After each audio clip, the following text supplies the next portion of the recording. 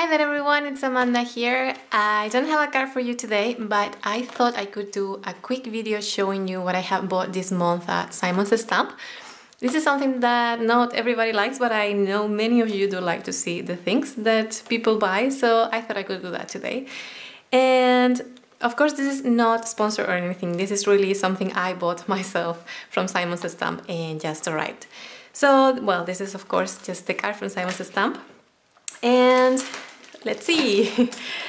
So I got a new ink. This is Gina AMALGAM ink. Apparently this ink is for everything, works with watercolors, with Copics, with pencils, and I really couldn't wait to try it. I wanted to buy the big one, but it was out of stock, so I went for this small one, and we'll see if it's as good as they say.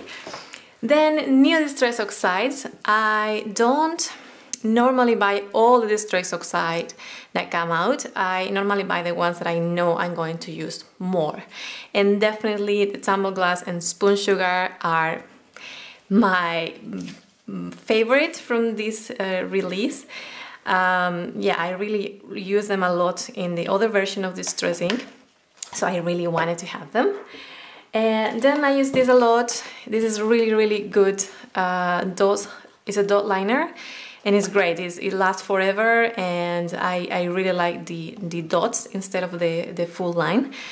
I already have one. This is just to replace the other one when it's over. So then here I just have a Reinker from one of my Copics that I was trying to find this one forever because it was out of stock everywhere. So my BG10 it's pretty dry, so I got a Reinker, and there was an offer at Simon's Stamp, 25% discount, so it was pretty cheap. And this stamp set is from Simon's Stamp. I didn't have it. I do have the dies, but I didn't have the stamp set, yeah. So I really wanted to have it. It's a beautiful stamp set. I think everybody is going crazy over this one because look at that flower. It's just beautiful. What else? Paper, of course. Every time I order from Simon's Stamp, I order paper.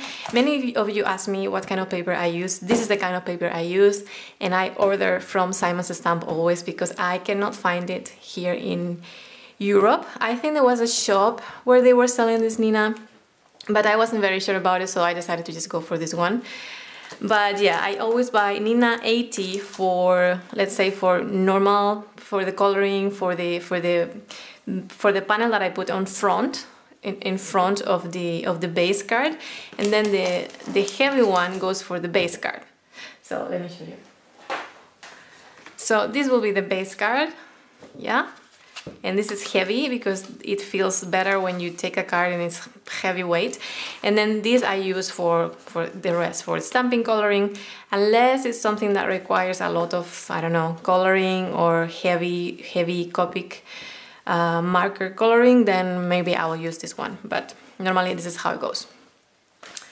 And then here I just have a bunch of Reinkers and yeah, I just got Reinkers for my Distress. This one was quite dry, and I also got, oh yeah, multi-medium mate. I use this a lot for everything, for sticking my phone, for sticking the sequins. I use this all the time. This is my favorite glue to use. It dries mate, so you cannot see it if you mess up a little bit.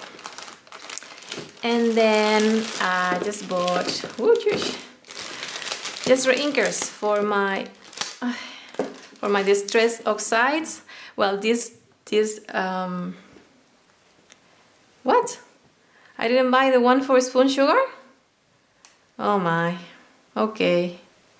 Okay, so I bought one for Tattered Rose, and for Tumbled Glass, and for Shaded Lilac, and for Squeezed Lemonade.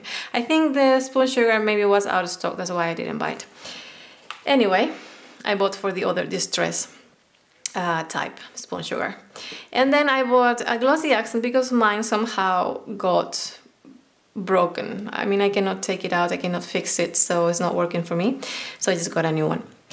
And also this This is PRISMA glitter. I've seen people using this and I love it. It's really nice glitter. So I can wait to use it. It's from Fawn. And last but not least, I got a bunch of watercolor brushes.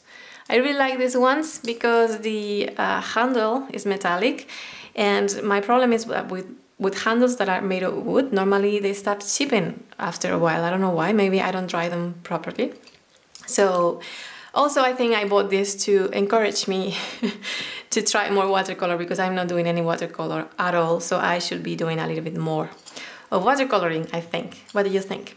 Anyway, that was it. That's my shopping for this month. Well, actually I ordered something else, but it's just a little package, so that's it. I hope you enjoyed seeing what I bought, and as you see, I can make videos already because I just settled this. I don't know how I did it, but I did it. And I'm gonna film a video of a card very soon, and you will see it on my YouTube channel. So thank you so much for watching, and I'll see you guys next time. Bye bye.